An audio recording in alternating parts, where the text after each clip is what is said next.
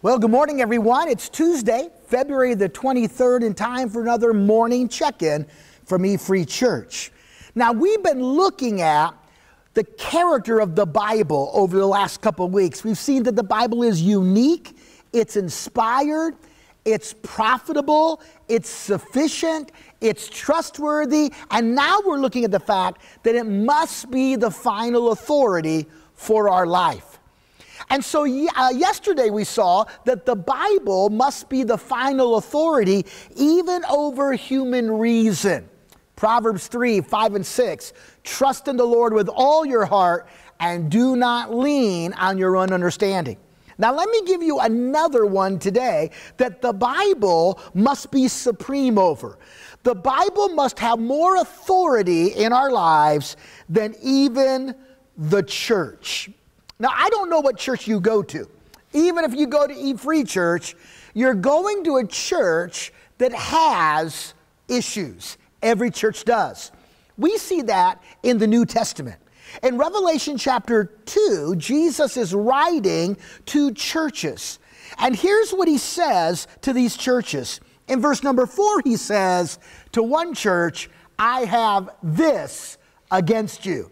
They were doing something wrong. In verse number 14, he says to another church, I have a few things against you. They were doing several things wrong. And then to another church, in verse 20, he says, I have this against you. Churches make mistakes. Churches have issues. And that means this. If there comes a time in my life that my church is teaching something different than the Bible is teaching, I must always choose the Bible. Because the Bible is infallible. The church isn't. The Bible is perfect. The church isn't.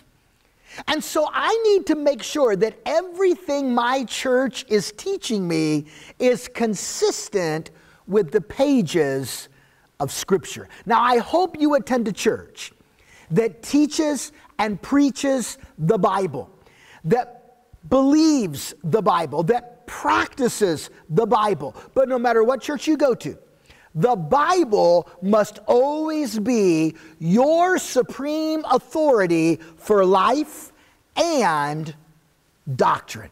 Well, I hope you'll share this on your Facebook page. Let me pray for you right now. Father, I thank you for the Bible. And I pray that you would allow us to always make the Bible our supreme authority. Even if the Bible differs from the church, may we always side with your inspired word. And I pray this in Jesus' name, amen.